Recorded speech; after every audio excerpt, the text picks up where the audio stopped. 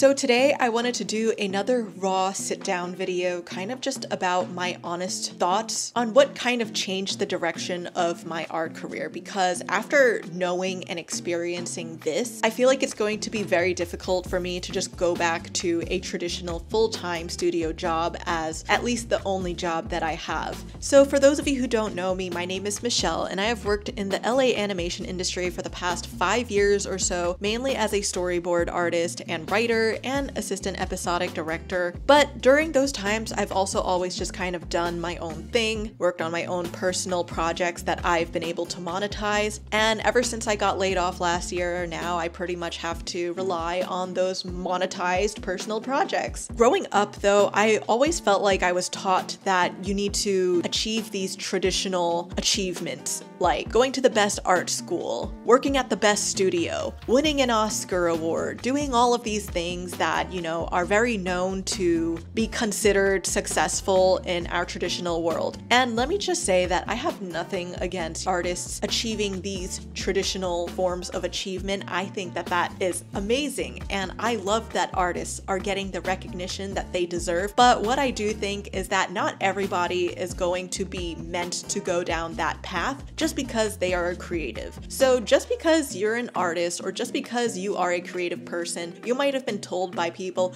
oh, you should like direct the next Disney movie, you should publish this next book. And you know, sometimes these things subconsciously feed into your brain that make you think like, oh, I should do this thing that allows me to succeed in this traditional way. And that is fine if that is ultimately what you end up doing.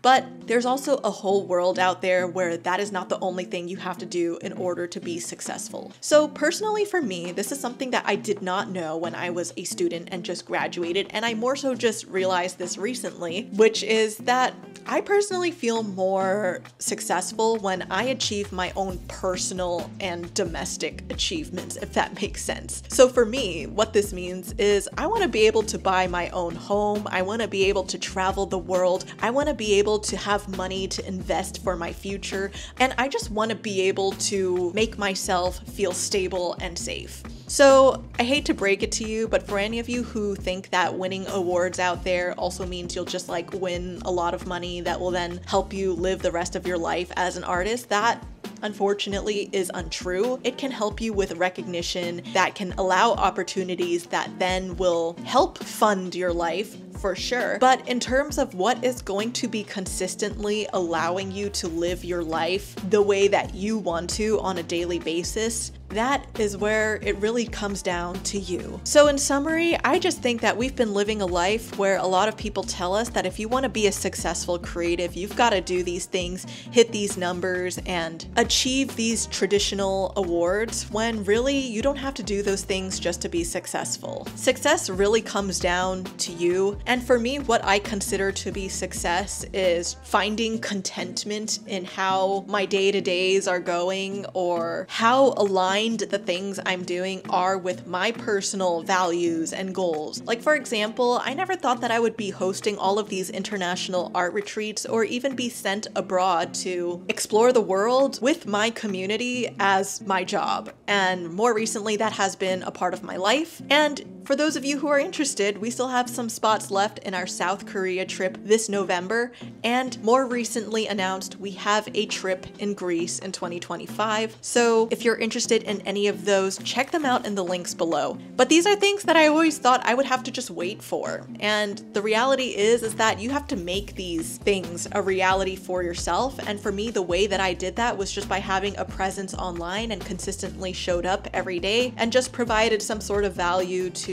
my audience. And recently I kind of read something about what it ultimately means to be an artist, where it's like, you're not here to make art and put on a show, you're just showing people what you're doing as an artist. And I feel like the ability to just successfully show what you are doing in a way that it can then satisfy those personal and domestic goals of yours to live a happy life, I feel like that's kind of where I'm at, with what makes me feel successful and content. Because at the end of the day, I know in a world, if like my graphic novel won some award or whatever, it's like, great, I have that one moment of stardom, but at the end of the day, I still have to come back to this life and decide if this life is what I'm happy with. And for me, the things that I really value is having an organized, stable life that is filled with my hobbies, passions, interests. I love traveling the world.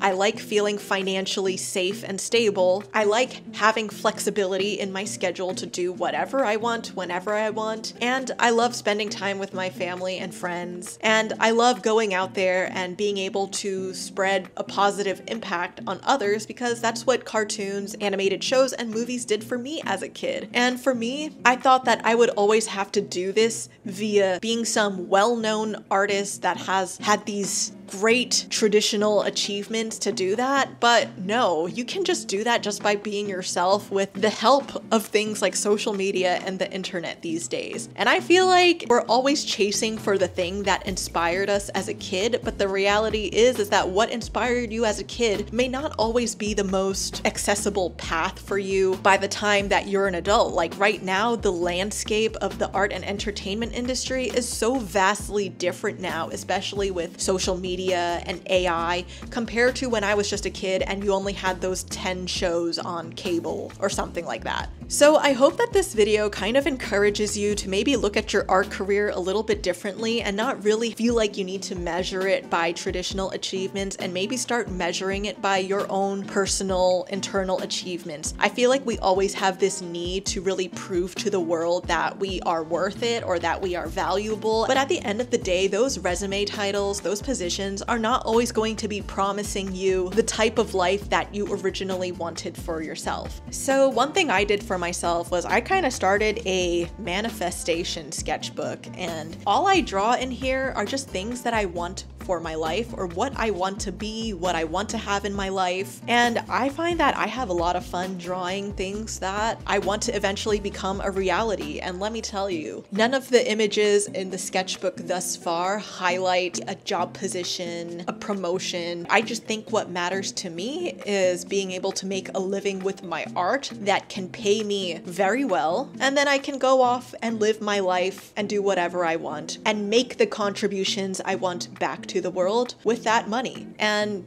I think that's what it really comes down to, is just whatever you can really just make a lot of money with your art, just go do it. And as long as it makes you happy as a person, hey, just go do that. Who cares what the title or resume worthy position is? Anyway, thanks for watching this video, and if you want to see more raw, honest talks like these, check out this video here, and I will see you all in the next one.